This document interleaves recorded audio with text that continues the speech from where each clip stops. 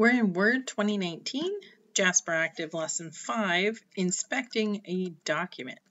Now, I have something happening with my system that will not turn part of the screen, but my students have not had this problem, so I'm hoping you won't either. So this whole activity is about inspecting a document to identify any challenges there might be in sharing your document with an older or a different version of Word. So everything we're going to do is on the File tab. So I'm going to go to File, and then we want to go to the Info section. So I'm going to click on Info. In here there is a Check for Issues button. So it says Inspect Document, and it gives you some a little bit of information here. So we're going to do three things. So if I click on Check for Issues, you can see I have three different options. And so we're going to go through each one of these. The first is to inspect the document for hidden properties or personal information. So I'm going to click that. I should get a pop-up that says, make sure you save your current changes. I haven't done anything to my document, so I don't need to worry about that. I'm just going to click No. I'm going to get a document inspector that comes up, and it shows you a bunch of different items that it's going to check. And you can customize this if you wanted to, but for the purposes of this activity, don't worry about it. Just use what's defaulted there. And then click on the Inspect button. So it's going to run through and it's going to identify where there's document properties or personal information. And we can remove that by clicking the Remove All button. And I'm going to do that for every option that it gives me. So I had 3 total. And then I'm going to click on Reinspect. It shouldn't come back with anything, so we should be good to go. We can close that.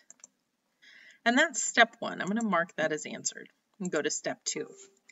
Now this is the one that I keep having an issue with. I can't seem to get it to turn green, even though I know I'm doing it correctly, because I've done this with my students and they are able to do the same thing and get theirs to turn green. So for whatever reason, hopefully for you it works.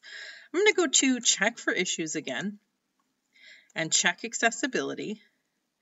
And this is going to identify things that might be difficult for someone with disabilities to read or understand. So when we've clicked that, it's going to take us back to our document. It's going to open up this accessibility pane. Now, right now, I see where it says errors, and it gives me a little caret that I can open. Hopefully you see some additional information, and then it gives you a web link. So sometimes when I do this one, it shows up with just this, and sometimes it gives me the web link as well. So I'm actually going to close out. I'm going to try it one more time and see if it does it for me. No, it's still just showing this. But what I want you to do is click on the first hyperlink that you can see in this section. And for me, I'm just clicking through the ones that are showing here. And then when you're finished just clicking on that, you can hit the X and mark as answered and go to step 3. And again, cross fingers that that one works for you. Again, my students didn't have any problems, but for some reason, I just cannot get it to turn green for me. So we're going to check for compatibility issues. I'm going to go back to the File tab, back to Info, and then I'm going to go to Inspect Document, Check for Issues, and do the Check Compatibility. So this checks for features not supported by earlier versions of Word. All right, so it's going to open up this dialog box for me, and you can just see what items that will be changed to make the document compatible with another version. And you can click OK. Then mark as answered and submit.